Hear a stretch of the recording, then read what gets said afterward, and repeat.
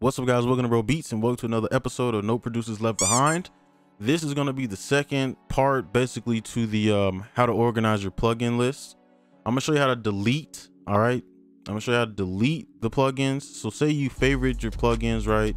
When you what is it called, you refresh your lists and then you add a new plugins. Maybe there's some plugins you don't use anymore, okay? And I had this problem. I had to delete a lot of them because a lot of them I actually didn't have on my computer. It was just from like old, you know what I'm saying? I uninstalled them, but they're still there. Now the first way, the first route you could take is you can click on this install. This is basically your database, right? Folder. Okay.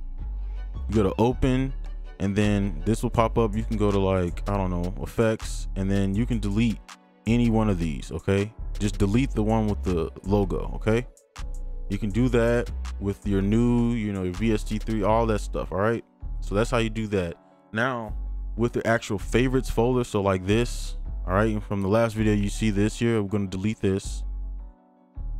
All right. So you just right click, open.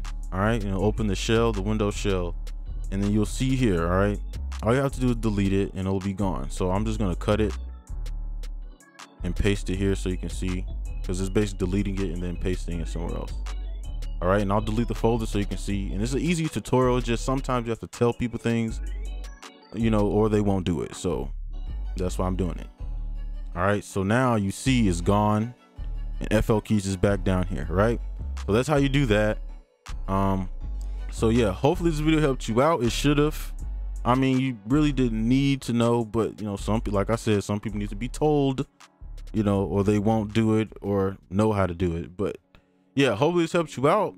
Like, comment, and subscribe, and I'll see you guys next video. Peace.